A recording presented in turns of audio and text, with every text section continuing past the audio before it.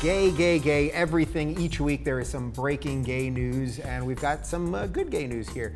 Nike wants to sponsor an openly gay athlete. So Rick Welts, who's currently the president of the Golden State Warriors, he's openly gay, and he was the president of the Phoenix Suns when he came out. This was a couple of years ago.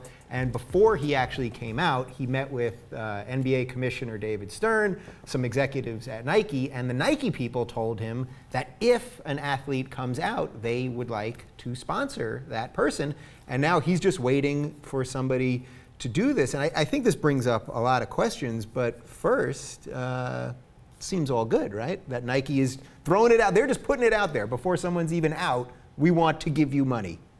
Hey, even if if I weren't gay, that didn't come out right. I don't think you are gay. No, but if... You're in a traditional marriage as far as I know. I am. Yes. But what I'm saying is, if there's an athlete who's not gay, yeah. What I read was that there's millions of dollars for this person, right. So they could just fake it for a little while. Go through the phase. Right? That's all. So you're saying they could literally be gay for pay is a term in gay porn, right. But you're saying now it's athletes. Now it's in sports. They could be gay first. There is a straight guy out there that's going, I want some of that cash.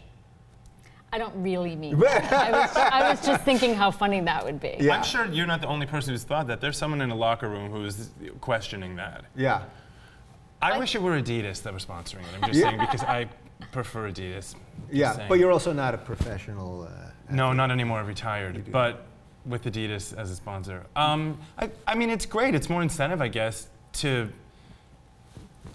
I guess maybe push someone out, but I don't know that that's the right term because I don't know that that's fair. Yeah. It's good to know that there are people that are willing to rally and support, but I don't know, maybe that is my point. Is it going to force someone too much to be the first one to sign on the line? They're adults. Right. Right. There's something that seems a little bizarre about it to me to dangle the money out there first because if Nike, for example, they usually take the cream of the crop. They take Michael Jordan and Kobe Bryant and the best of the best, and now they're like, if you're gay, right? Exactly. You did it with the dude. Like we got millions of dollars for you, but you may be scoring 2 points a game. It actually seems a little bad. I could actually see that causing resentment against the gay athletes. Does that make sense? Yes.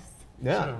But if they had sponsored Billie Jean King or Martina Navratilova, instead of, I guess they lost money because they were... because they were out. Yeah, they were out of the sport. Yeah, Martina had said that she lost, she thinks, what could have been about $10 million by being out. But that actually brings up something, which is that for some reason we accept women as gay athletes very easily. Actually, just this week, the NBA draft, the WNBA draft, Brittany Griner was selected #1 and came out pretty much at the same day. But Nike's not going to throw her extra money for being gay because do we accept it though? If Martina lost all that money and you can see that, I mean, her career suffered after that a little bit and her endorsements did, do we really accept it? Now we're looking for like a male superstar, in quotes, to come out and do that. I think Law and Order already did an episode about trying to keep the privacy of one of the gay athletes. Like they were ahead of the times. I don't know. They beat Nike? You can cut that out. Yeah. Was there a murder involved? Did they do murder? Oh, there was a murder. Involved, okay. Yeah. I thought maybe you're just making up a show altogether. Oh no. It was really interesting because I had never heard of this being an issue. Yeah. That anybody cared. Right. Yeah. But I guess it's a big deal for a gay football player to come out. It would be a big, I mean, there's been no professional athlete in the United States that while playing in any of the major sports has come out. A couple people have come out after. But this was also making me think that there are other businesses still and other careers that being out, especially as a guy, is not the thing to do. And one of those such careers actually is comedy. If you're a girl in comedy or a woman, girl, woman, lady, any of those things. The opposite. Being, the opposite of guy.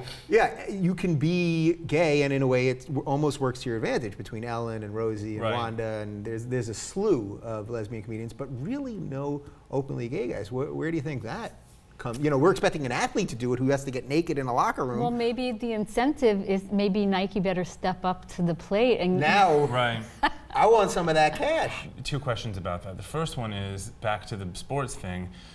I wonder how much this money is going to motivate somebody more than actually like doing it for Wanting to some be a sort role of reason to model. be a role model, right? Yeah. If someone's throwing $100 million at you, you're going to change your mind a little quicker, I think. Would that matter even though in the long term? Does that even matter if they did it for the money, but To they who? actually were gay and ended up being? A role I don't know. model? I mean, I'm just looking at it in a deeper way than maybe I should, but.